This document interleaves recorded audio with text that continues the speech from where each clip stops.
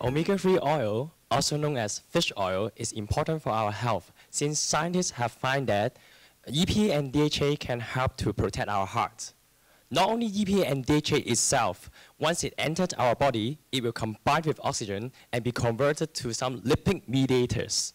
Those lipid mediators are very beneficial to our heart since it can help to reduce the bad cholesterol in the blood vessels, so it won't block it. It can improve the blood flow and heart rate, help to resolve inflammation, prevent heart attack, and also, more importantly, it can reduce the risk of heart disease in our body. But our body cannot produce enough EPA, DHA, and those lipid mediators by ourselves, so we have to obtain it in the food. So where can we eat EPA, DHA, and also the lipid mediators in the food? Simply, we can eat some fatty fish, such as salmon sashimi we commonly eat in Hong Kong.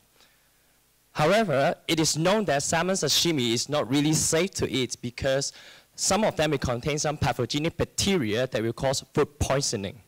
So it seems better for us to eat the baked or cooked salmon instead of eating the salmon sashimi. But some common cooking methods such as baking or grilling may cause the degradation of EPA and DHA and those lipid mediators because of the high temperature. So that's why we conduct our project to see if those cooking methods have any effect to the omega-3 fatty acid inside the salmon, and if we eat the cooked salmon, if we still have the heart protective effect from the oil. First of all, we extract the fat out of the salmon sample, including the raw one, cooked one, a baked one, boiled one, and also grilled one, and then compare the lipid inside the salmon sample to see what's inside. Fortunately, we find that none of the cooking method will destroy EPA and DHA inside the salmon. And surprisingly, we find that after we bake the salmon, the heart's protective lipid mediators have been increased significantly. So we come up to the next question.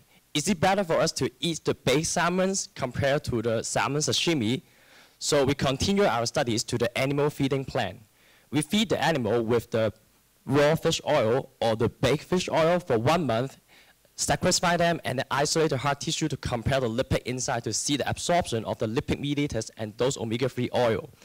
We find that the red after fat with the baked fish oil, not only the heart protective lipid mediators have been increased significantly, but also EPA itself. Both data showed that really eating the baked salmons is even better than eating the fish sashimi. So next time when you go to the restaurant, a Japanese restaurant, remember to ask your chef to bake your salmon instead of eating the salmon sashimi in order to eat safer and healthier. Thank you.